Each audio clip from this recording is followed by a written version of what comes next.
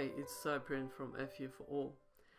And in today's video, I'd like to present to you how to actually compile some C code, Fortran code, C++ code very easily on Windows.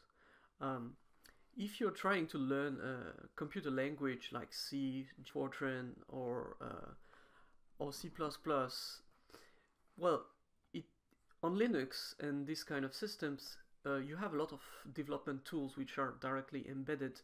So it's quite easy to just, with a line of code, write a simple file, compile it, and just see the results and learn from your code.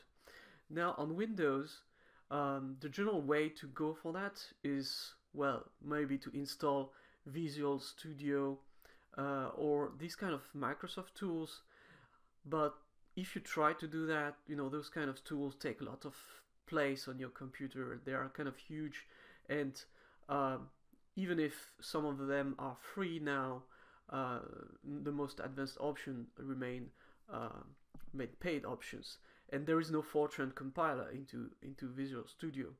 So I'd like to show you a very easy way to actually do what you can do on Linux but on PC, and yes, you can do it. So this is the Microsoft Windows prompt, for example, and now I am into my code, and I can even use ls commands like Linux to display the content of my folder. And this is the Windows prompt, this is not Ubuntu.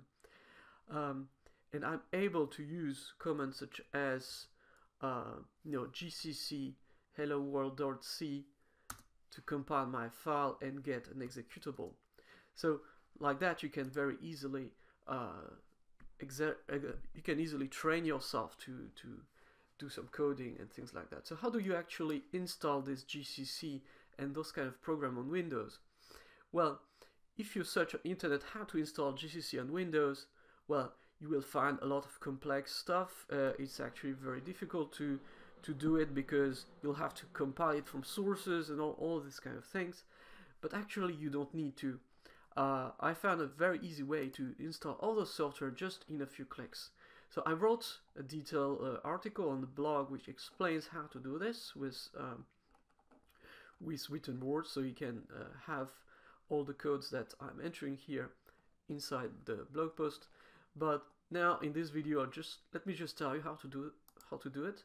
So there is something called msys2, which is basically some kind of software distribution and building platform for Windows. So if you used a bit Linux, you know that you have things like apt-get, something that allows you to install software very easily. Well, this msys2 has similar kind of structure. Like, there is a package management system called pacman, which allows you with one line of code to install things. So I wrote it on the blog post. So you can use things like pacman as and install GCC just like that in one line of code. Really easy. And to set up this msys2, it's really easy. You just have to download this. So choose the 64-bit version for your PC if you have a 64-bit system. Install that, and it's really straightforward. And once you have installed this on your computer, you have to first update it. So use this command. So what it does is that you will have a special msys2 software that will appear in your programs. So just open this. It will open window like that. Then enter pacman syu to update this, and then you will be able to use this kind of commands to install any kind of package that you want. Now the last thing to do, which is important, is if you want to use them in the normal command prompt like I'm doing like that, you have to add this to your Windows path.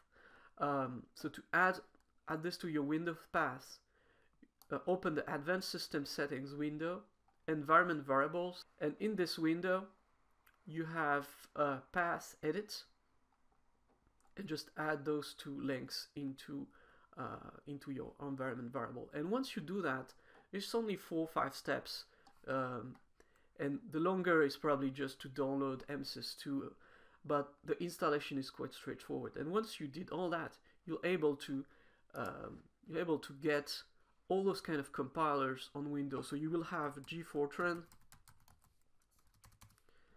also installed. If you see now, I didn't give it any input files, so it gives me an error, but it is here, it is available. And if you're interested, you can use this method in order to compile your Fortran code on Windows as well very easily. And by the way, I have a series of video tutorials to teach you about Fortran, and I'll make a few videos about C or C++ also in the future. So keep watching my blog and subscribe to the newsletter if interests you. So if you like this video and you think it was useful, please just give it a thumb up. It's very useful. Thank you very much.